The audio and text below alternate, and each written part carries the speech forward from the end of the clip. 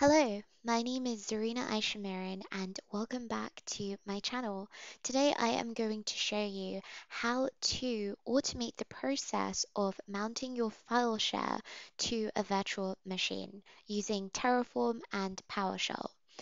So before we get started, you need to ensure that you have Terraform installed locally onto your machine unless you are using pipelines, and you will need to ensure that you have a storage account already created and a virtual machine already created as well.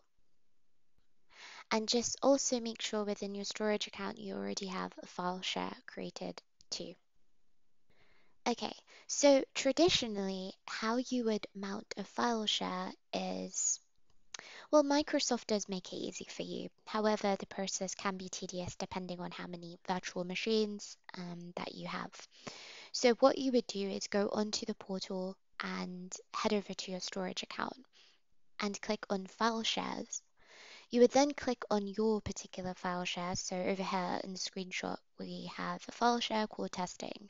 Now, if you click on that file share and then click on connect, which is at the top, it will hit you with a dummy script, and that dummy script is um, the PowerShell that they've already created for you with the details already there for you to mount, to then take that and run it from your virtual machine, which you can see down below on the right in the gray box. You would then head over to your virtual machine and run a script. So click on Run PowerShell script because the script that they offer for the Windows machine is a PowerShell script. You would copy that and paste it within this box and click on Run. Now that sounds great because they've already made the process for you. So, it's all good. However, this can be tedious if you have a lot of virtual machines. So one way to make life easier is to obviously automate this process. Now, I am going to show you how to do this using Terraform. So the first step would be to copy that PowerShell script that they have given you and open up a Notepad++ or a new file within Visual Studio Code and paste that within there.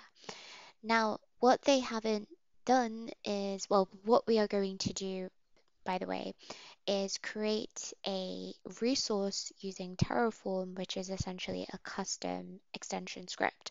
So whenever a virtual machine is created, what it will do is run this custom extension script on the virtual machine. And yes, that custom script will be this mount file share script. So in order to make that happen, we need to ensure that the PowerShell script is prepared in a nice way to pass in variables depending on which virtual machine you want this file share to mount to.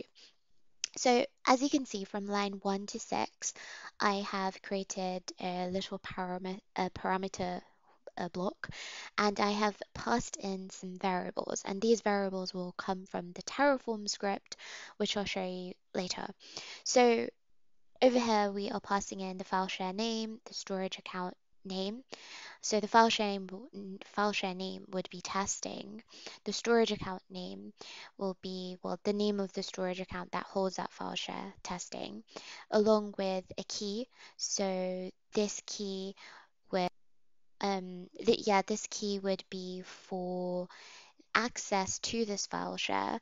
And then you have the drive letter. So this could be I think the default drive letter would be the Z drive, but you have the opportunity to pick whichever drive letter you want to select for this file share. Now, moving on, as you can see, lines 7 to 15 look somewhat similar to the PowerShell script that they've given us. The only difference is, as you can see, I'm passing in those variables. So I've passed in the storage account name, and so it can connect within using SMB. so port 445, and then it runs the if statement where it will save the password and then it will um, mount the drive. So we passed in the drive letter, again the storage account name, and we have the key that we've passed in as well. And all of these variables you can get from the portal, but obviously we're automating the whole process, so we're going to use Terraform to grab this information from the already created storage account. So what you're going to want to do is take this script once it's saved as a file.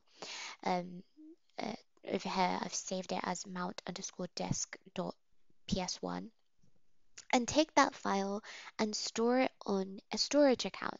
So go find a storage account, go head over to create a container, and within the container, store that file there. And once you've stored that there, you will need to generate a SAS URL so that we can publicly connect to that script. Okay, so the last step is to create the Terraform resource for the custom script. So over here I have an Azure virtual machine extension resource, and I've named it mount underscore disk. So it takes in the name. So this is the name of the custom script, the extension, sorry, that you want to call it, and I've just called it mmdisk. You could call it anything. And then I have a count because it's running for how many virtual machines I'm creating, and also it's dependent on a Boolean, which means do I want to mount this disk or not? Um, so yeah, anyway, so it takes in virtual machine ID. So like I said, make sure you have a virtual machine already created. Now, there are two ways of pulling this out or any of this information. Either have dependencies, so you're creating these resources within your overall script, or if you created these resources as part of a different repository of code, then just pull them out using data blocks. So yeah, you want to pass in the virtual machine ID, and then the publisher should be Microsoft.compute, type custom script extension, and type handler version 1.9.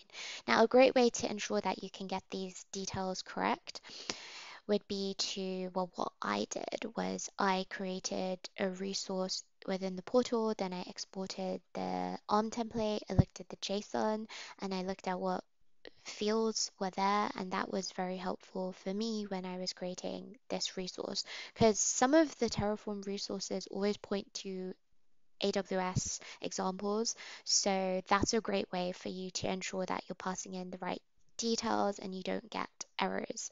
So okay, within the settings area, as you can see, I'm passing in a variable, and that variable is the SAS URL. So remember, I said to place the PowerShell script into a storage account and then generate a SAS, and that would be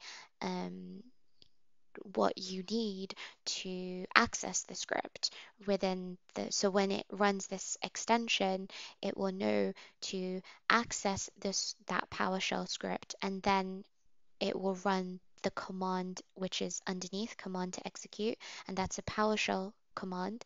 And what it will do is pass in those variables into that script.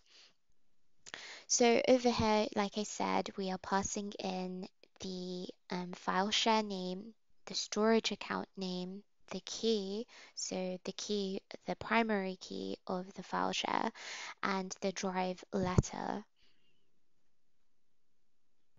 So once this has been completed, you can go to the virtual machine and click on extensions, and you will see that your custom script extension has been created, and you can see that the status has a provisioning a succeeded message alongside it. And if you click on that and you can expand on the details, say if you get an error, you could just expand and you'll see what the error is.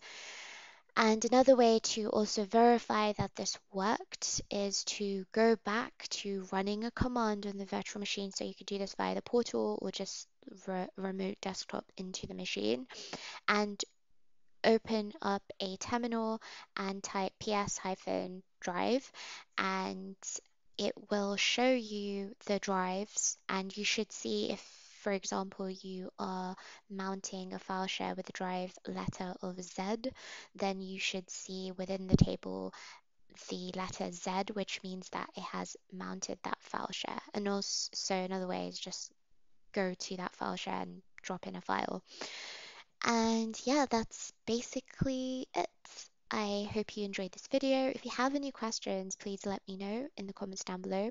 Otherwise, yeah, please like, subscribe, and I will leave the code snippets on my GitHub repository. Okay, thanks. Bye.